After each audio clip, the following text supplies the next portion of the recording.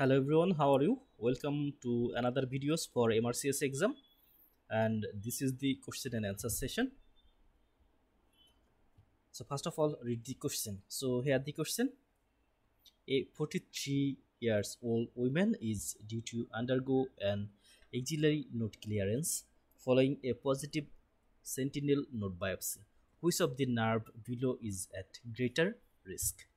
So here we can see during the axillary node clearance of mastectomy following a positive sentinel biopsy, which of the following nerve is greatest risk? So here the options are accessory nerve, thoracodorsal nerve, upper trunk of the brachial plexus, medial pectoral, and axillary. So we have to find out one of the nerve which is usually risk greater risk during the axillary node clearance of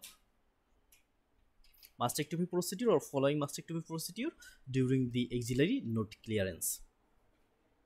So here we can see this is the mastectomy procedure in which usually the breast removed and the axillary lymph node level 1, level 2 and level 3 usually removed, and this lymph node level usually labeled by the pectoralis minor muscle medial to the pectoralis minor. This is level 3, or above the pectoralis minor, here the level 3, and level of the pectoralis minor it is level 1, and below the pectoralis minor it is level 1. So level 1, level 2, level 3. Level 2 usually at the level of the pectoralis minor, and below this is the level 1, and above the pectoralis minor there is the level 3. Here we can see different type of lymph nodes and the level. And during the mastectomy procedure, the breast tissue is removed and axillary lymph node usually removed, or after positive sentinel biopsy axillary clearance done. So now we have to find out the nerve which may be injured during the mastectomy procedure or during this lymph node removal procedure. So here we can see here usually the breast, and we can see two important nerve going just lateral to the breast.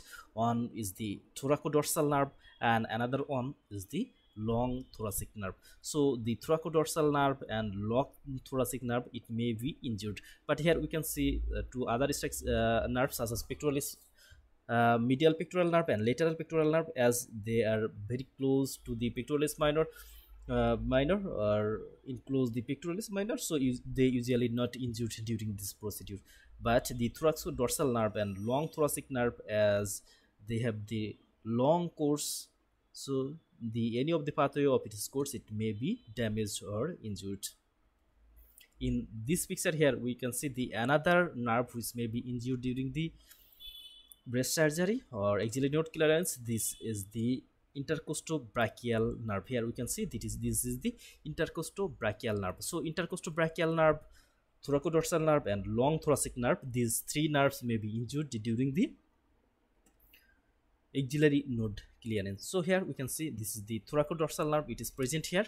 It is one of the three nerves which may be injured during the axillary node clearance. This is the thoracodorsal nerve, and it is one of the frequently asked question during the MRCS exam procedure. And here during the axillary node clearance or during the modified radical mastectomy, these three important nerves may be damaged. One is the long thoracic nerve, second one thoracodorsal nerve, and third one is the intercostobrachial nerve. So these three nerves have to be remembered very clearly. So in long thoracic nerve, thoracodorsal nerve, intercostobrachial nerve, these three nerve is very important because it may be damaged during this procedure.